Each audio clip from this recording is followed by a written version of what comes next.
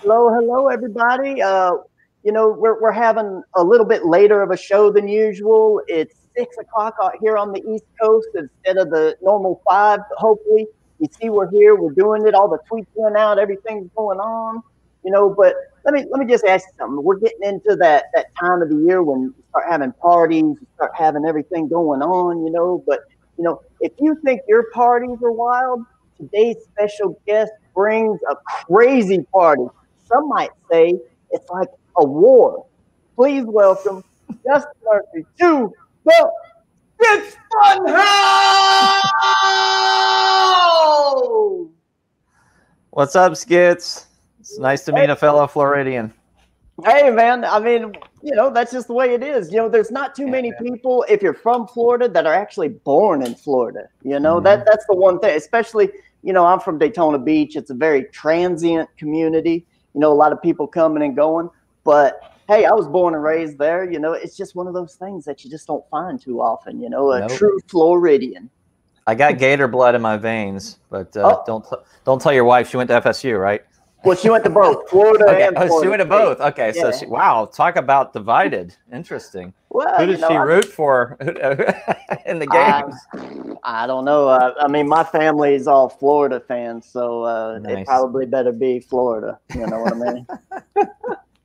So, how are you today, man? How's everything going? It's going great, man. Just doing the thing, working on the book, and teaching school, and singing in a musical with my son. I do music theater, by the way. I know that's like way out in left field.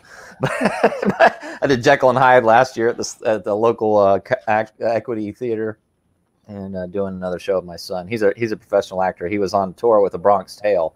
The show Bronx Tale was touring, and nice. he went to like 40 different states, but of course it got canceled because of COVID about 2 months in, or 2 months out. I think he was on the road for about 6-7 months. So, wow, that's awesome, man. You know, and as I was saying before the show, you know, my wife, she's also an actress. She spent 15 years in Hollywood working and stuff like that. And she's still got her own movie production company and doing all sorts of little things here and there. So I don't really know much about it. All I know is the little bit that I do know about it, I probably wouldn't like, because it seems like it's a lot of sitting around and waiting to do things, you know? Yeah, and a lot of auditioning. I mean, we send out videos, audition videos, 4 or 5 a week. So it's very competitive, especially now with, everybody's looking for work as far as actors go. So yeah. I mean, it's just one of those things, man. So tell me, because I don't really know much about you. I haven't seen you too much on. I know you've been hitting the show circuit, stuff like that, but I've just been so busy working. I haven't had a chance to actually watch too many shows lately. Tell me a little something about you. You know, what is special in your life? What really gets you bubbling and going? Well, I mean, comics were always my first thing. That was my go-to art form. I've been doing animation for the past 7 years on a film called Dogtown. It stars Jason Begay, George Foreman, and Stacey Dash. And that film's still in production, but it's an independent film, so it takes a long time.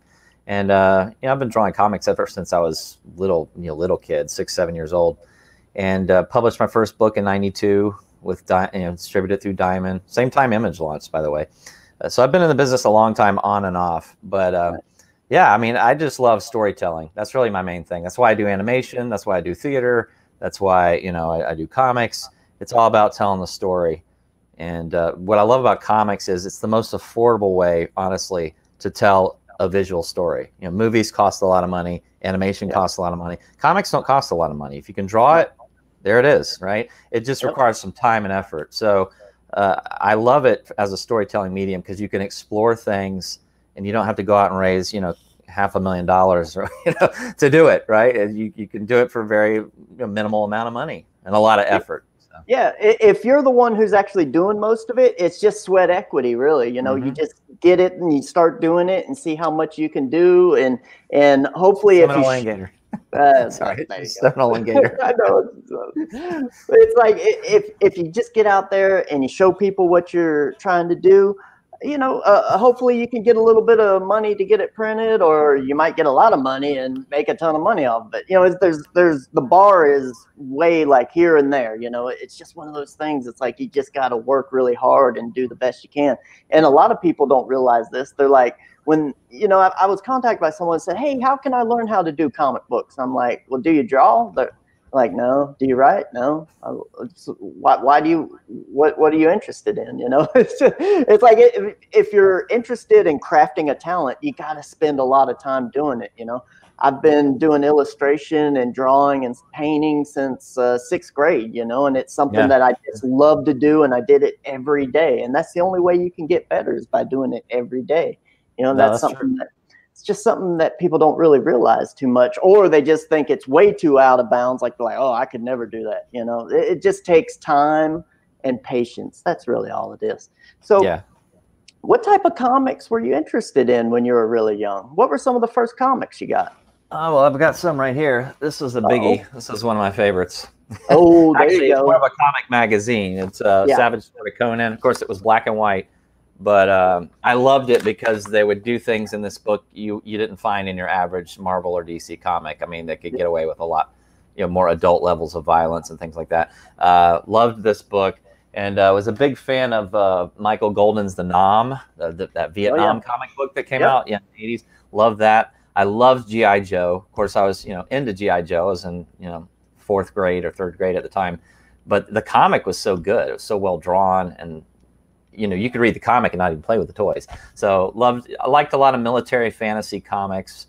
Read superhero stuff. Obviously, Spider-Man, Hulk were 2 of my favorites.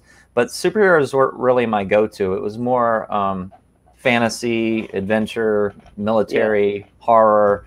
I don't know if you remember a book called The Realm with Guy Davis, the artist Guy Davis. It was kind of a Dungeons and Dragons type comic by Arrow Comics. Yes, and I loved that comic as well. Another black and white.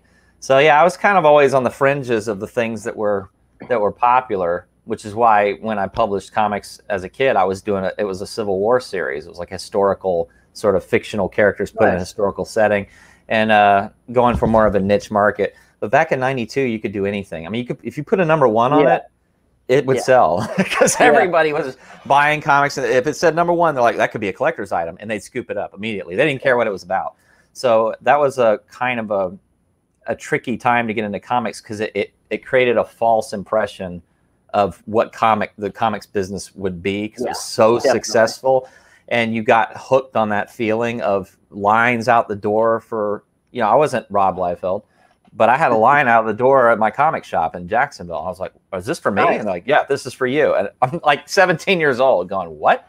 So it'll never be that way again. Obviously, that was a moment in time. But I got back into comics, honestly, because of what I was heard going on with Comicsgate, and I was following Ethan Van Sciver's channel and following your boy Zach, and hearing about all the things that are happening in the industry, and then seeing that there's this community funding these books online, and I went, okay, well, there's something to this. Maybe there's an audience now.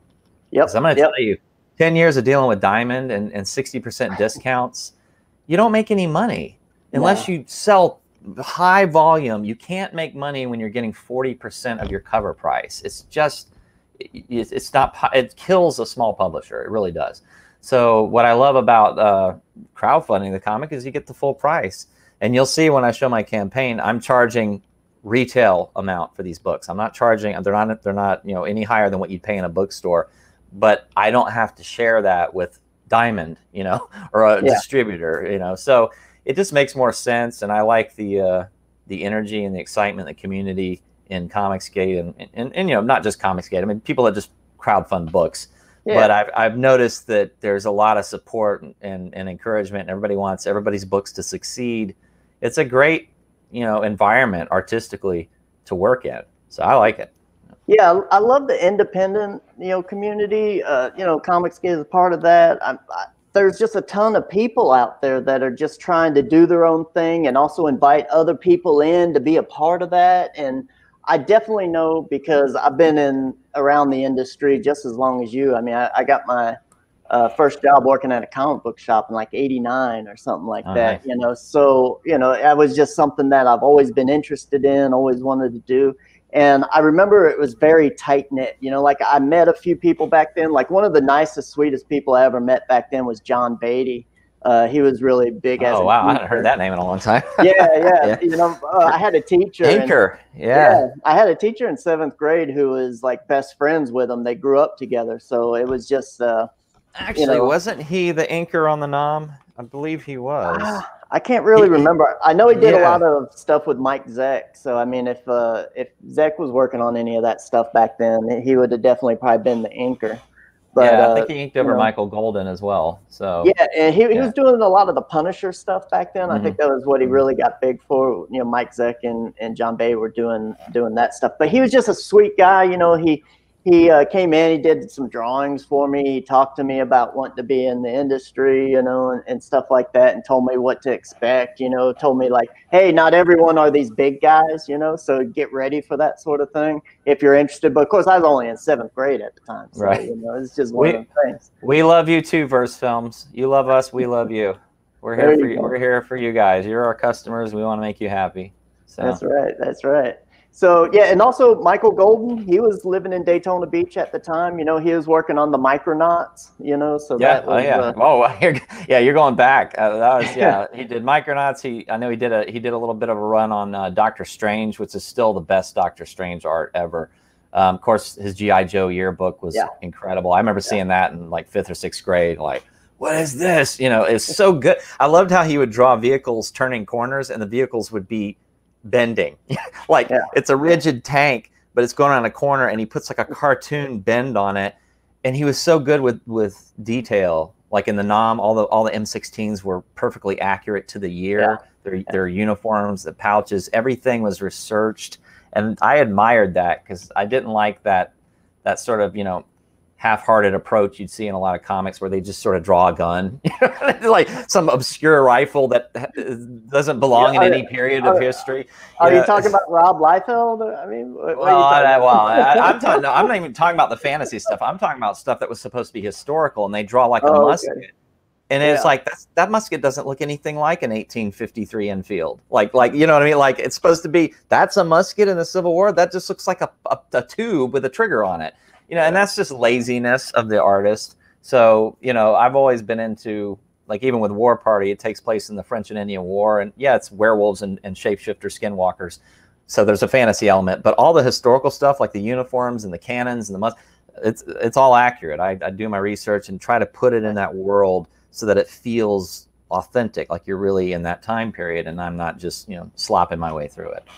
Nice, nice. Well, let me just take a little second. There's a few people here that are in the chat that are like yelling at us, say, "Hey, man, this cool guy," stuff like that. Let's just go in here and say hey to a few of them. We got Black Star 13. That's my wife in there. She's you know, answering people's questions, doing, you know, sharing some stuff, whatever. We got our Jelenian. I can't say your name, but I mean, I'm doing the best I can. I'm terrible at saying names, but you're here all the time. I need to learn how to say it right at some point here. We got Burst Films. We got Mandible Smasher. Hey, Mandible Smasher, one of our biggest supporters. We really appreciate you. Statistical Zero. Hey, man, thanks a lot for being here. We got Eric McIntyre. Eric McIntyre is always here. I mean, a great guy, man. Appreciate him always being here. Let's scroll through that. All right, we said hey to a few different people. Now, so you started talking about your book. Tell us a little bit about it. I mean, you said it takes during the French Indian War and all that. So tell us the overarching. Give me the elevator pitch, if you will. Okay, well, the elevator pitch is, it's basically a father trying to rescue his young daughter who's been kidnapped. So, which just doesn't obviously sound like a fantasy thing, but that's the gist of it. The motivation behind my character is he's trying to save his daughter, and he enlists the help of a shaman to receive these shape-shifting powers to go rescue his daughter, because he's up against pretty heavy odds. He's up against the French military, he's up against the British, and he's up against the tribal allies of both sides. And the reason why he's up against them is because once they find out about these skinwalkers, that they're real, that they're not just a legend, they call a temporary truce. The French and Indian, or the French and British Army, call a temporary truce to basically go after this war party of 5. So that's the gist of it in a nutshell. I call it Last of the Mohicans meets Altered Beast. You know, so. There you go. I mean, that's yeah. That was an awesome game. I had a Commodore 64, man, and I had Altered Beast on it. I played that thing to death, man. Yeah, and I've had people go, "Why did you make it in the 1750s? Why not just make it modern day?"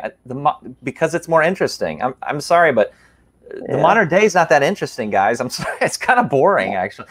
You go back in time, and it automatically makes it far more fascinating. I mean, pre-colonial times in America was a wild wilderness. I mean, it was wild country. There was no rules in that war. It was one of the most brutal wars in American history.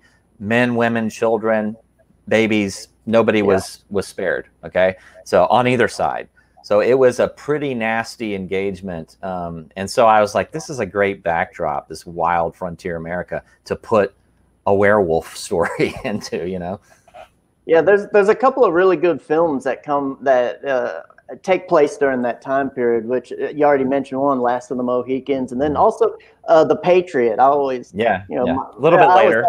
A little bit later, but the main character, Mel Gibson, his character, what they always go back to and talk about was the French and Indian War. Right, and that's what traumatized him. That's the thing. Remember, he opens up his case and he's got the tomahawk, and you see the flashbacks, and he wants to freak. It's so horrible. He doesn't want to be in a war ever again. That's the whole point of the movie. But that just, I've read a lot of books on that period in history, and this stuff will just curl your hair. It's like, whoa, it's rough, man. So I was like, this is a great world to put this into. I think so untamed. I think there's also a Netflix series with Jason Momoa. It takes place during that time, maybe a little bit before the French-Indian War, but it's all about that time because it has to do with the fur trade and everything. Right. So, Eric, can I respond to Eric's comment? Go for it. Eric, Michael is, I had approached him, and I didn't realize he had done one for Johnny Phantasm until later. It does seem like he's working more independently, but what you have to realize is these older artists, these more established artists, these legends like Michael Golden, they're so high priced now because of their experience, the industry won't hire them anymore. The industry's not spending money on artists and writers, in case you haven't noticed. Marvel, DC. Now, don't get me wrong. Jason Fabok is great. I have 3 Jokers. I love his work. And Jeff Johns. But I'm not talking about those guys. I'm talking about just your run-of-the-mill comics. They don't hire guys of Michael Golden's caliber anymore because he's too expensive. They don't want to spend that kind of money. So... yeah, go ahead. Also, a lot of those guys now, they just kind of do the show circuit and they do commission work, and they can make as much or more money just doing commissions and stuff, and they don't have to worry about doing sequential art and stuff like that. Yeah, we ran into the same thing. We got Kent Williams on this. I mean, he's an industry legend, and we got him to do a cover, and we were like, hey, would you be interested in doing some interior, a couple sequential pages? He's like, no, we were like, okay, but we appreciate you for doing the cover, but that's just one of those things. He's like, man, I love doing the cover for this book, but, he makes more money doing other things now. Right. So, and I don't think it's a lack of desire to do sequential art. I think they love doing sequential art. The problem is they were getting, $500 to $1,000 a page in the heyday. They're not paying anywhere close to that nowadays. It's you don't get that kind of money anymore. So what do you think your run-of-the-mill comic book artist gets nowadays for a page? What's the page rate? Do you happen to know that? Honestly, I'd be surprised if it was more than $100 a page, honestly. Are you serious? Oh my Lord. I'd be surprised. I could be wrong, but I don't think they're paying, because that's why they're getting a lot of artists that either don't have a lot of experience, or people they found online, like on Tumblr or whatever, or Instagram or DeviantArt. There's not really, it seems to be a pride in the craft anymore to make a great book. It's just get it out, get it done, let it be passable. I like what your boy Zach says. He says a lot of these comic books start to look like the manuals you find in the seat of an airline, like when you're on the airplane and it says, here's how you put on your life vest and blow it up. And he's right. they, you know, a lot of them, not all, but there's great artists out there. Don't get me wrong. But as you know, some of these books, you look at them, and you're like, really? You're trying to sell me this? Like, this is what you want me to buy? Seriously?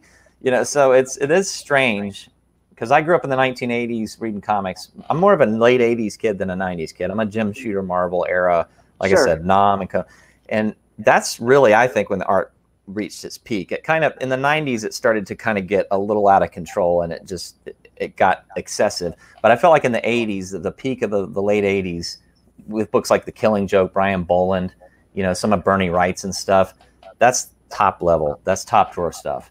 Yeah, definitely. So you're telling me you like Marvel Shooter, not Spasm Shooter?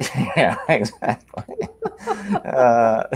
Yeah, I miss the Jim Shooter days. You know, the Marvel tryout book. Remember, you could buy that. Yeah, it had pages you can work on and everything. Well, he was really big on keeping continuity and keeping everything in place. Where it's like, okay, we got all these stories going. Everything's got to fit within the timeline, you know. So, but they don't really seem to do any of that anymore, which is kind of sad. But you know, whatever. Can we go ahead and play your video? Yeah, go for it if you have sound. Yeah.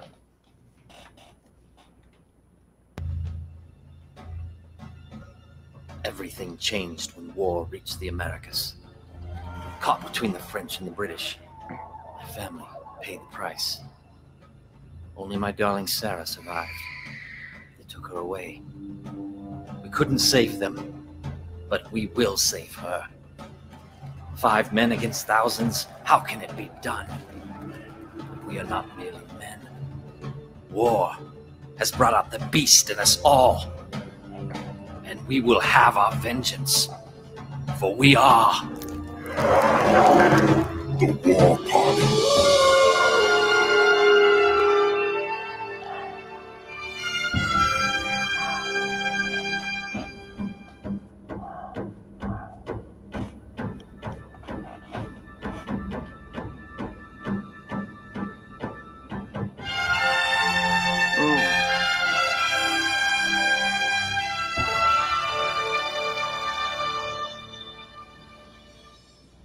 Sweet, man. Sweet. Let me exit out. Bam. Hail, mighty sailor. Sorry, I see Rick Sailor in the chat. Yeah. Hey, I noticed that you had a little bit of Last of the Mohicans soundtrack in there, wasn't it? Yeah, fortunately, I haven't gotten in trouble for that yet. Yeah, that's why I was mentioning it. I hope we don't. You're like, oh no. I was hearing it. The music was all. Yeah. I'm like, it hasn't. Oh, no. It hasn't triggered anything yet. So I think we're good. It's been played a million times. Nice. But it's a nice trailer. So I'm guessing you did that illustration, the animation in. Yeah, the wolf transformation. Yeah, that's hand-drawn animation. Nice, man. That's one thing that I miss, man. I'm a huge fan of hand-drawn animation, and it's like, you know, it's what is there anything out there that's being done like that anymore? Because I really get annoyed by the computer graphics. To be not in the U.S. Japanese animation is still hand-drawn, still around because the Japanese recognize it. Yeah, they recognize the artistry of it. America, as far as the mainstream studios, they're just about the dollars, and they decided a long time ago, especially like with movies like Shrek, that CG was the way to go, just in terms of economically. I don't personally like CG, to be honest with you. I'd much rather watch a hand-drawn animated movie over a CG movie any day. But hand-drawn animation requires training and apprenticeship and, you know, basically mentorship almost. Whereas CG, you know, you can hire several students right out of CalArts or, you know, out of Ringling or whatever, and just, you know, you do the hair, you do the rigging, you do the texture mapping, you do the light. You see what I mean? It's a big assembly line of animating a character. Whereas with hand drawn, you'd have one supervisor over one character, and they would do about 50% of the animation themselves that you see on screen, and then the rest was done by assistant animators and in-betweeners underneath that person. So they were able to really put themselves into the performance, whereas with CG, that's not really how it's done now. It's much more kind of just generic, throw all the artists in a big pool and give them all little, you know, assignments kind of thing. So it doesn't appeal to me the way hand-drawn does, but hand-drawn requires more effort. And you know, and I just think that the studios just think it's easier. It's like why you see so many live action movies on green screen. Do we really want to build a set, or do you just want to put our actors in front of green screen and just put the set in later? And of course, you see the problem with that. Nothing looks real anymore. Nothing's believable anymore. Everything's just, you know, actors standing on a green screen. It's just so. Well, sometimes it can look really good. Sometimes it can't. Or most of the time it doesn't. Like, I mean, you get something like Avatar. I mean, come on, man, that looks amazing, Avatar. And they're all just in there. It does, but I watched it the other night. And it doesn't hold up as well as it used to, because that was in 2009 when that came out. Well, me and my wife watched it probably about 2 weeks ago, 3 weeks ago. Really? I thought it still held up. I was just like, dude, this is still awesome, man. Some parts, yeah. I feel like the problem with CG is the technology keeps getting so much better that when you go back and watch older CG, it's like, you know, like if you go back and watch the original, like Phantom Menace, for example, or Attack of the Clones, the CG in those movies, it's like, this doesn't. Yeah. You guys have been better off building models and put guys in rubber masks. This is not. Why is it that Star Wars is still holding up? A New Hope is still holding up, and this isn't. You see what I mean? So I don't know. I'm just an old school guy. I think if you can get it on camera, you've won like 90% of the battle right there. Just getting it on camera, and then anything you need to supplement with computers, go for it. But yeah, they've just gone. Everything's computer, you know. That's what I really liked about J.J. Abrams' Star Wars. That first one he did, you know, he said that himself. He's like, I want to take it back to the original. I want it all be as real as possible. You know, whatever we can't do, we'll put in. But for the most part, I want to just bring everything back to the real, you know, down and dirty. We're doing it, you know, in real places. And I thought it looked really, really good. Now, the story, another thing, I really enjoyed the story of it all the way up until it was like, oh, we need to, you know, destroy another Death Star, another big round ball in space. Yeah, retread. Yeah, it was like, how many times are they gonna do the same dang story? But besides that, I thought the movie looked fantastic. You know. Yeah, well, that's why Blade Runner still looks amazing. Blade Runner, everything in Blade Runner is models. Even the flying car is on a lift, and the lift is off camera, and the car is landing. You can't beat that. You know, Aliens, the Queen Alien is a puppet, and she still looks amazing. And today they would have CG'd her all over the place, and it would not look as good. I mean, just in my opinion, it wouldn't. Well, they did do that. Well, starting with Aliens 3, which is why it looks so bad. They had the aliens running around as all digital, and it looked like dark shadows just moving around and stuff. I mean, it's like, come on, man. But you know, I could do a whole nother stream on, you know, practical effects versus CG. But yeah, it is. You know, I'm a believer in the traditional as much as possible. I'll give it to Gollum and Lord of the Rings. Gollum looked amazing, but they put the time and effort into Gollum to make Gollum look amazing, and they used Andy Serkis's facial expressions and his acting. And that's why that works. But you got to put a lot of time into it. And a lot of the studios, they don't have the time or money to do that with everything in the movie. So they're just just getting it done and getting it out the door. And I get it. It's, you know, it's a product. Sure. Now let's talk more about your book, man. Let's get a little bit into that. I was noticing here. Okay. Talk me through some of this stuff. What would you say? I'm guessing this is your featured perk. Why should people buy this? Well, that's because number one, you get 11 comic books and a poster for $50. So why shouldn't you buy it is the question. But no, it's all 6 issues, issues 1 through 6. But then they also get 5 variants of issue 1. And the reason why 5, because there's 5 members of the War Party. Okay, so each member is featured on the cover of issue 1. Michael Golden does the Eagle character. I do all the rest, all the other covers. They're all autographed, you know, so it's the best, probably the best overall deal, you know, as far as my perks go, because you're getting a lot for your money. How many pages are in each book? They're a typical comic, so 22 pages of story. I know comics these days are down to 20. That's how lazy they're all getting. Are they? Are they? My comics are 22 pages. Yeah, they're. Yeah, I think some comics, even Marvel, might be. They've gone down to 20 pages per issue. I'm thinking, guys, how can you even tell a story in 20 pages? Like, I can barely do it in 22. It's not that many pages. So yeah, 22 pages roughly each issue. It comes out to about 140 for the entire series. So if it were a graphic novel, it'd be a 140-page graphic novel. So it's a substantial read. Nice, nice. I love some of this art here, man. This is Thanks. and this is all you right here. That's all me except the colors. I do everything but the colors. I have a colorist, Jay Brown. He works for IDW. Actually works on G.I. Joe currently. Nice. Yeah, so I've been working with him for years. Yeah, this is wonderful stuff. I really like the trees and stuff right here. You know, the real gnarly looking trees, kind of like Sleepy Hollow or something like that. Or it's got the moss growing on top. You know all about that because you're in Florida. Oh, so. Yeah. That's something that a lot of people don't know too much about. You know, that's the dead. You know, talk about movies when they have a dead giveaway.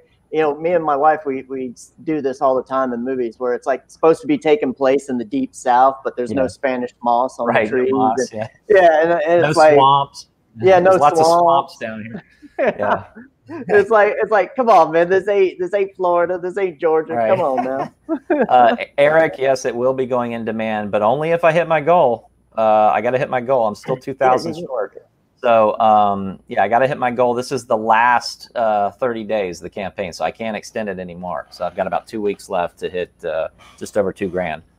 Yeah, we definitely need to get it out there, man, because this book looks fantastic. You know, Thanks.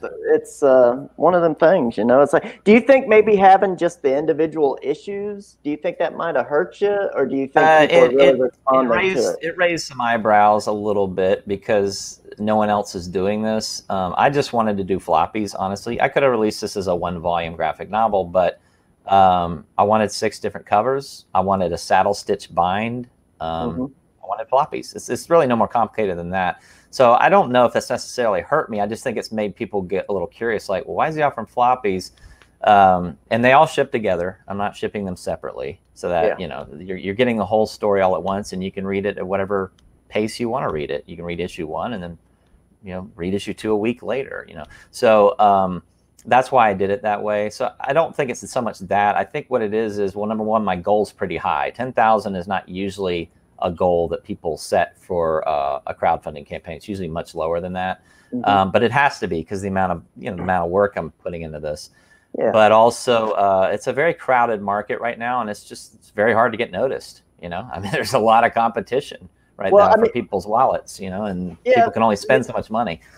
Yeah, a lot of when COVID hit and all that, it's like it really people started looking around. It's like, man, I need to kind of do some other things, and also because of the CG crew, they really brought a lot of eyes on it. So definitely a lot of people trying to throw their stuff in the water, see if they can get some nibbles and stuff like that. So, we're definitely in.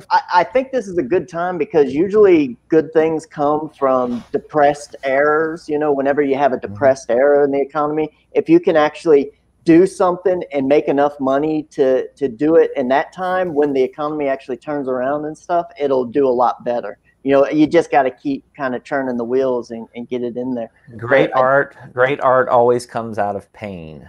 Exactly. Always. I mean, look at the Renaissance right after the Black Plague, right?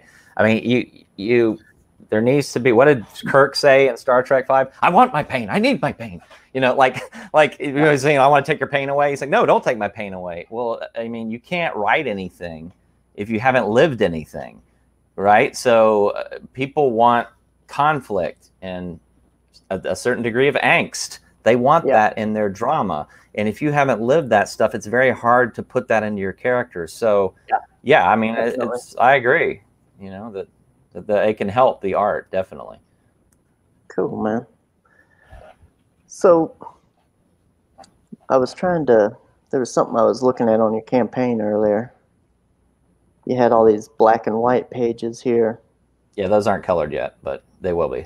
So you're still working on it. How much do you have done? And I'm on issue 5 is what I'm currently on right now. So 4 issues are finished. I've been working on it for 2 years, so that's why I've got quite a head start. I wasn't going to launch this until I was on issue 5 because I didn't want to make the backers wait too long, to receive their books. This would be crazy to launch this and I hadn't even started issue 1. I mean, you'd be talking 2 years later, you get your books. So I tried to alleviate those concerns with people and say, look, the majority, I'm more than, about 3/4 of the way there, roughly. So, Now, It's realistic.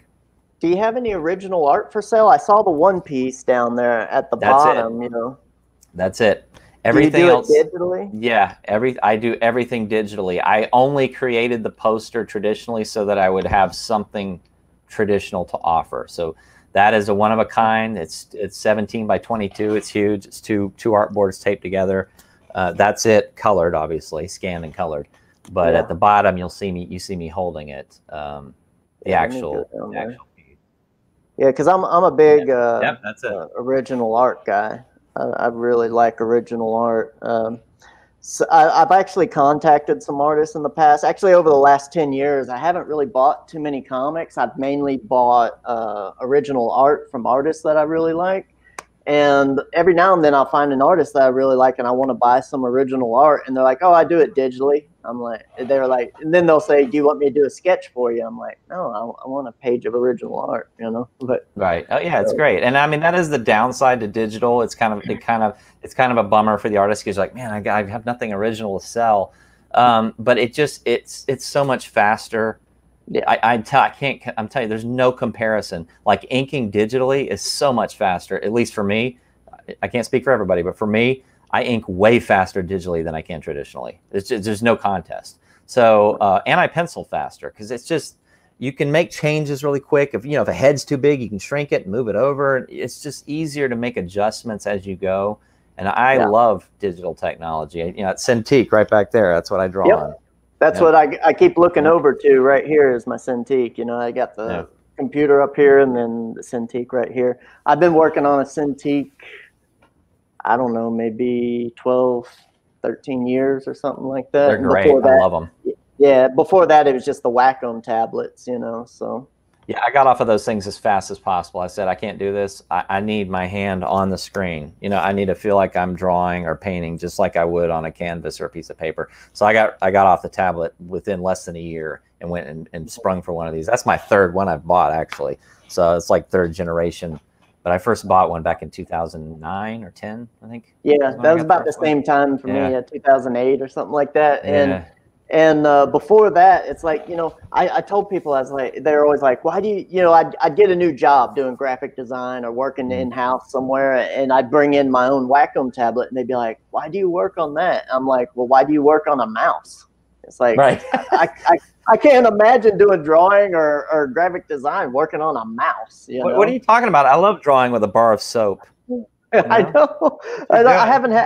I haven't used a mouse since the 90s. And even when once I stopped using it, you know what? The pain in my hand went away. A mouse will give you carpal tunnel in a heartbeat. Oh yeah, man. They're just horrible. It's like, and still to this day, I'll go into places from time to time and I'll talk to designers and they're like, oh yeah, I use a mouse. I'm like, how do you do your illustration with a mouse?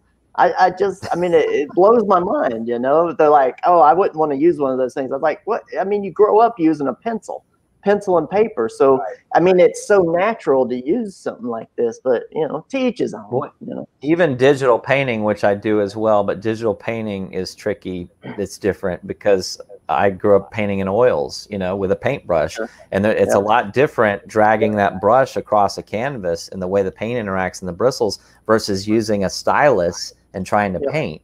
You don't paint like this, and so I'm waiting for them to make a stylus that actually has like fiber optic bristles, like a fan brush stylus, different tips and things. Yeah, there's a company that makes those. They're called I can't think of it off the top of my head, but I'll remember it after the show and I'll send it to you. It's interesting. I bought some of their styluses before, but I've never bought the paintbrush because I just thought it'd be kind of weird, And also when I paint a little differently than most people. I think I like being aggressive, because even when I do my inking, it's with brushes. I'm really aggressive. I'm just like, I drag it all around. I destroy things, When I buy my paintbrushes, I buy those cheap ones at Lowe's or Home Depot. Right. And, the ones that you can get like $4 for $1 or something like that. And I just destroy them. I cut up the bristles coming out. Yeah, the bristles fall out. Yeah, and I just cut them at different angles to get whatever I want. But I just destroy them. But that's just me, I do use little bitty paintbrushes though for fine work, you know, doing comic book type stuff. But yeah, it's just one of those things. I've always been that way where I've just like I want emotion in my brush making. I want emotion in the art that I'm creating, and I think that's maybe one of the reasons why when I'm doing my inking and stuff, I still do it on paper. You know, I can work pretty quick. You know, I'm using a brush. I'm really aggressive with it. I know a lot of people, you know, they do all the fine line work and then they just trace over the line work. And you know, I don't do anything like that. I draw it, outline basically, and then I just go right in with a brush and just like, you know, digital inking has kind of made me do the same. When I used to do traditional inking, my pencils would be very tight. I'd get everything right in pencils and then ink. But because of the flexibility of digital now, I just do, my pencils look like sketches, like they're not even, you know, they're really loose, they're really rough, the details are not there, because when I get into the inking phase, that's really when I do about, I don't know, 60% of the drawing I'm actually doing in the inking phase, and I'm just using the pencils to just lay out proportions and things like that. So it's definitely sped that up for me. You know, I'm not doing the same thing twice. Yeah, I do all my thumbnails digitally. You know, like you said, it's just way faster. I mean, there's no point in doing it on paper. I just whip it out, you know, do it all digitally. I can move stuff around, blow it up, shrink it down, make sure everything is exactly where it is. And then I just project it out to a piece of paper and, you know, I throw the pencil down and it's quick and easy. But I love the digital stuff. I'd like to do more of it, of my book skits digitally, but I'm just one of those people. I want that look of a traditional thing. And even when I am doing even when I am doing digital stuff, people usually think that it's traditional. They're like, "Oh, is that watercolors? Is that, you know, acrylics?" I'm like, "No, it's just, you know, I want it to have that look, you know." And that's just it. You can make it look like whatever you want in the computer. You just have to work hard to get that type of look. Yeah, you do. Or you have to. There's certain brushes and things that kind of mimic it and trick people. But I mean, you're right. There's an element. There is a tactile element to traditional media that digital still does at times have a problem, you know, reproducing. But for me, I loved it. It actually made me love inking more in a strange way than traditional, because I just love, I don't know, I love the way it feels on the tablet and just how easy it is to change and adjust things. Nice, nice. So, are you doing anything else outside of comic booking? Is there other types? I mean, you do animation. There's a movie called Dogtown I've been working on for 7 years, actually. And I think I said before, it's George Foreman, Stacey Dash, and Jason Begay do voices in it. I have animators all over the world working on it at different points and different times, but I've had to raise the money for it as I go along. So now, you know, is that the boxer George Foreman? Yes, the former heavyweight champion of the world. Yeah. Wow. Have you been able to meet him? Yeah, I mean, I went to Houston to record him because that's where he lives. So I flew out to Houston to record him in the studio. He's playing an old retired pit bull, like fighting dog, because it's about illegal dog fighting, and this dog's trying to escape from this dog fighting ring. And I was like, "You're perfect for this, George," and he loved the idea. So I just wanted him to be himself, really. And just, you know, play the character that way. Well, I think all his kids. I think that's one of those things, though. It's like when you do animation, instead of going out there and trying to find someone to fit it, I mean, it's like, you know what people are like. It seems like you'd want to find characters and put them into it. You know, it's like, oh, I got a character that's like this. Who's like that? Oh, let's ask that guy, you know. And well, originally, I tried to get Carl Weathers originally, Apollo Creed himself. Yeah. But I just couldn't get anywhere. His agent was like loving the idea, and he just couldn't get him interested. And then so I was like, well, if I can't get a fake boxer, why don't I go get a real boxer? I was like, George is a TV personality. I've seen him do commercials. I know he's got the goods to deliver a performance, and I just need him to be himself. And I just contacted him, and within minutes, I'm not kidding, minutes of emailing him, my phone's like buzzing, and he's like, I'm in. Contact my agent. I love this idea, or my lawyer. So yeah, sometimes it's real easy to get in, but to get these people. Same thing with Stacey Dash from Clueless. I got her through Instagram. You know, Nice. I mean, I had to pay these people, of course, but Oh yeah, yeah. but and of course, Jason, I got him right before Chicago PD took off on NBC years ago. It's in its like 5th or 6th season now. He's the gruff and tough cop on the show, the lead guy. Great voice, gravelly, ripped up voice. Used to be a Scientologist, went around preaching against Scientology and how horrible it is. Yeah, so he was great. So yeah, it's still in production, but you know, 7 years doing drawing the same dogs over and over again. As an artist, you're like, I got to do something else for a while to just exercise my artistic muscles. And comics, you know, I hadn't done comics since 2008. So I was like, let's get this War Party thing going and get it out. So yeah, I went Disney, on. yeah. I know That's you can't true. get him now. Yeah, he's on the mend. No, I wouldn't be able to get him now at all. Yeah. I approached him. It was like 4 years ago when he was doing nothing.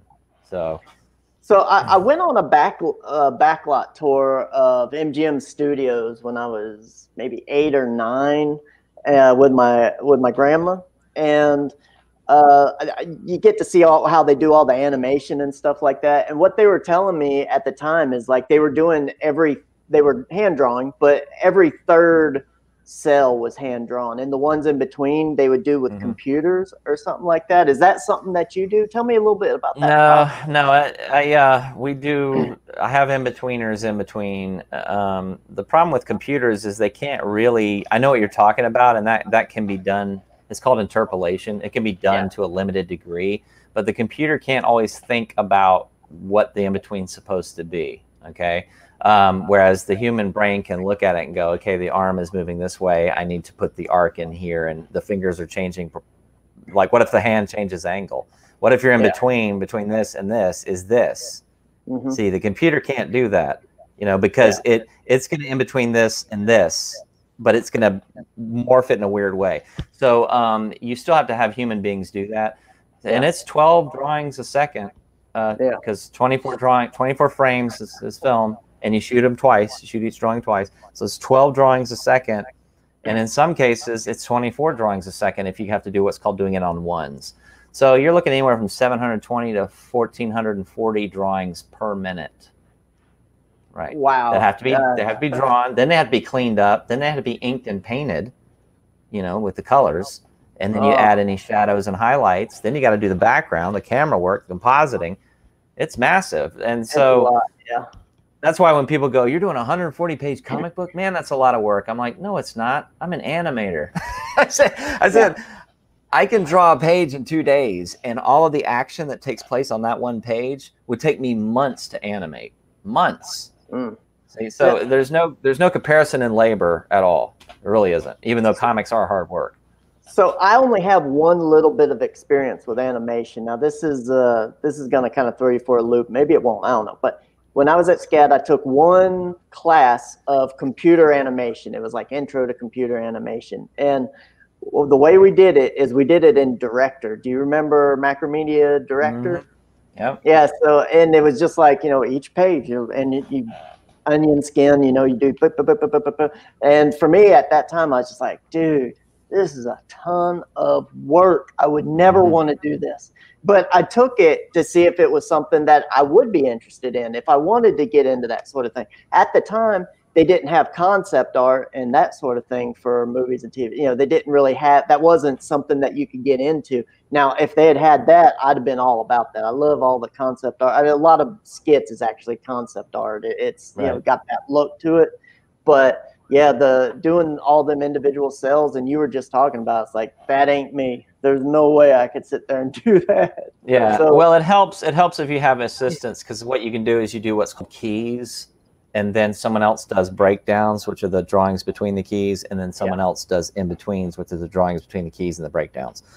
So if you do it that way, you're able to move a little faster, and it's not one animator stuck on this shot for weeks. You know, they get their work done, they pass it on to the assistants, and they can move on to another shot. So it keeps it new and fresh. And that's why I think Disney did it. They did it for speed, but they also did it to keep sanity, you know, some of their animators.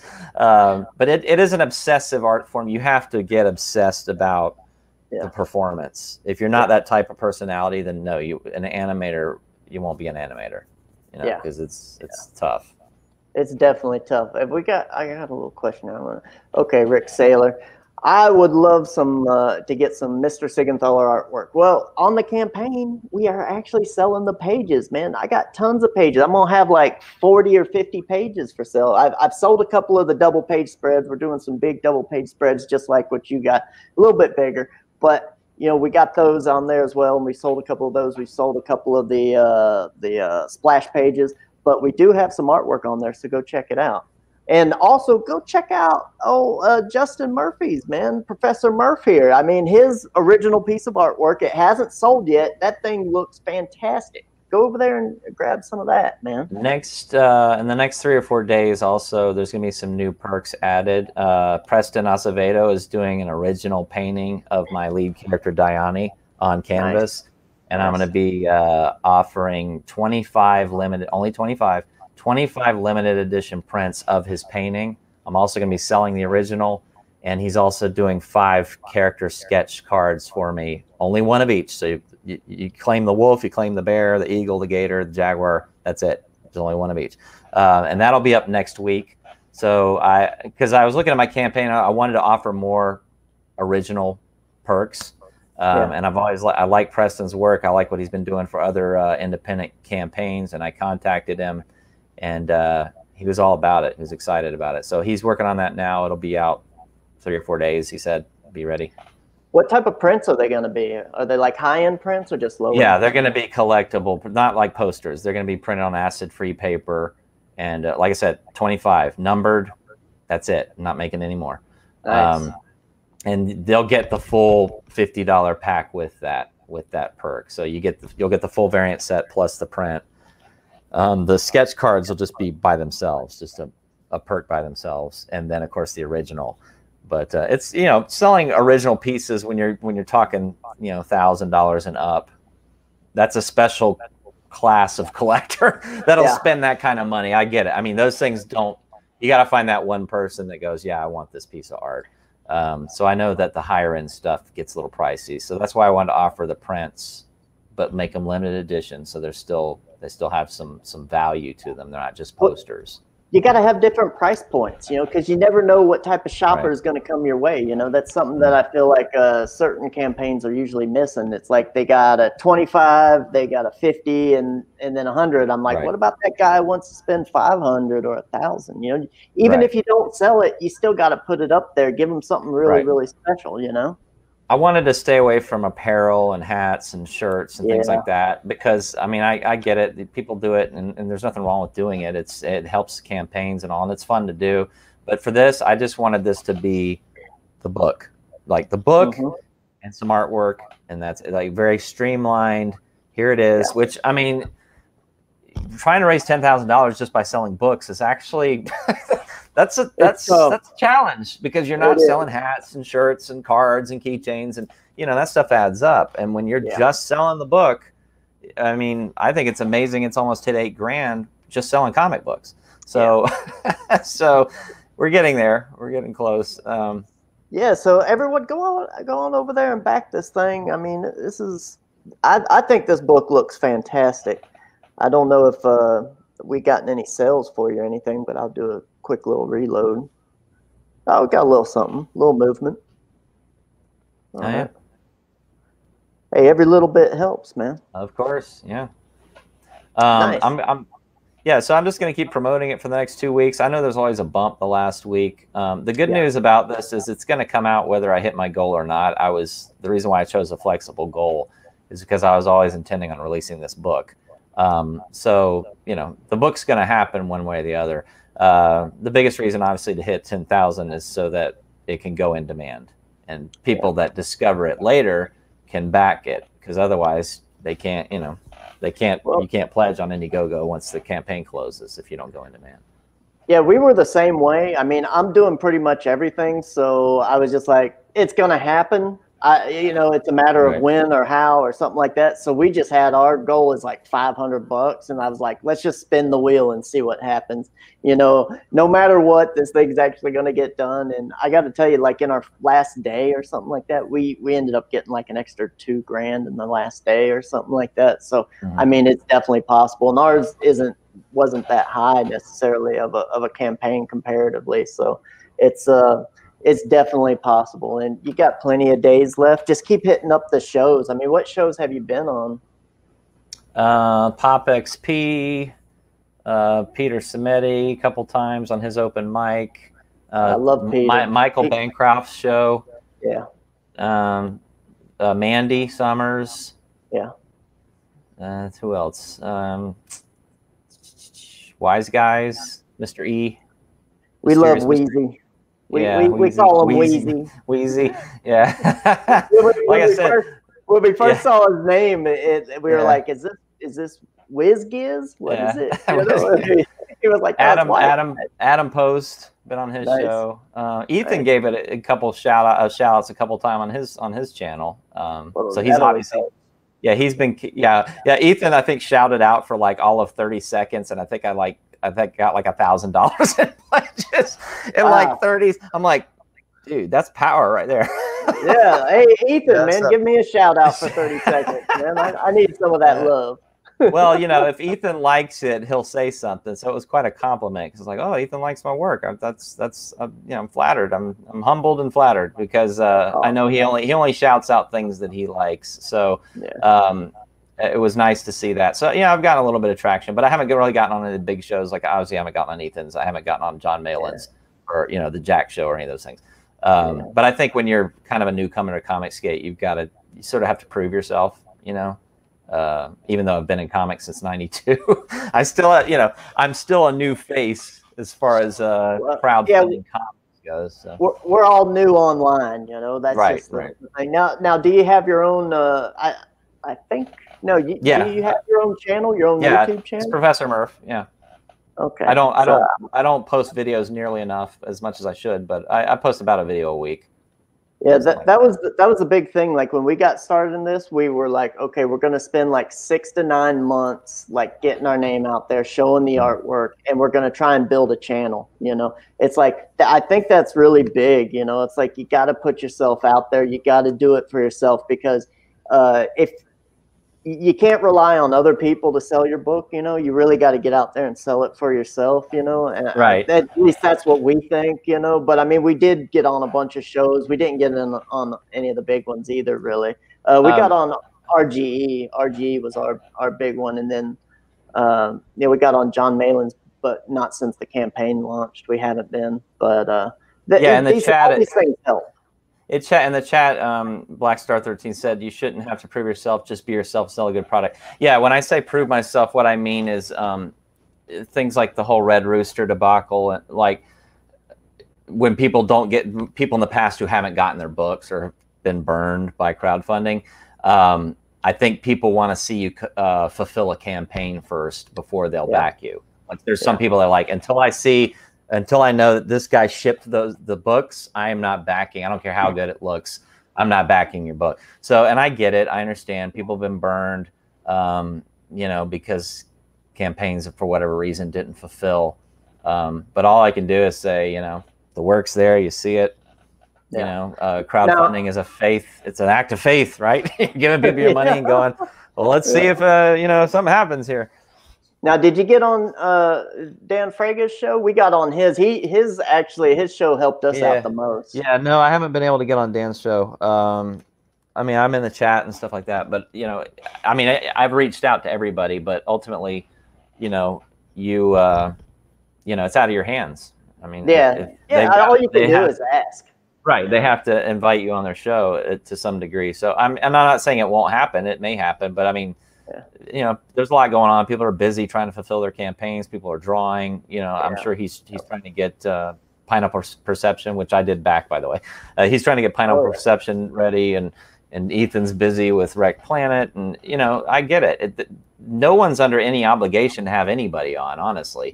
And I think it's a mistake when you get into this and you think, well, I'm doing a book. Everybody's supposed to have me on their show. Well, no, they don't.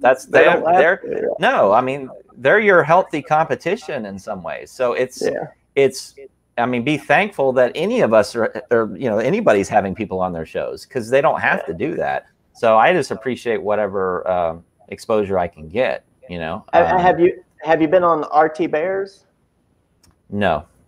Y'all to try asking him. There's He's quite really a, nice. like I said, the reason why I'm probably not at 10,000, honestly, at this point is because I've not been on any of the really large, like the biggest one I've probably been on is Mandy's show. Yeah, Mandy's really nice. Yeah, I'd say hers was probably the biggest that I've been on. Maybe Pop XP. Pop XP did really good for me. There's delivered. And of course Pete's great, you know, but you know, open mic you get 5 minutes. Pete. Yeah, you got 5 minutes on open mic and then you're gone. So it's there's not a lot of time really to sell your stuff. Well, hey, if you're out there and you want someone on your show who's got a really cool book, you should get this guy on the book on your show right now. Book him because he's got some really great stuff. It looks cool. It's awesome. And give everybody your last pitch here because we're at an hour and we always like to keep it at an hour. Well, I mean, this has got it all. It's got monsters, high action, a little bit of a historical fantasy if you like that. And a sexy-looking female Indian, sexy-looking shaman. So there's, yeah. I mean, it's got all the things we used to love. Like I said, I used to love about Conan. You know, great action, beautiful women, monsters, fantasy, magic. What more could you want, right? You know, and a guy trying to save his little girl. Which, you know, if saving your child isn't enough of a motive, I don't know what is, right? For a character. Exactly. You know? Now. I got to say thank you to everyone in the chat. The chat's been really busy today, and I really appreciate all of you being here. It's just great to know that people are willing to come over here and say hey to me and see the guests and stuff like that. So we really, really thank you. Thanks a lot for being here. Black Star has this Saturday, 11/21 at 6 p.m. Eastern, 3 p.m. Pacific.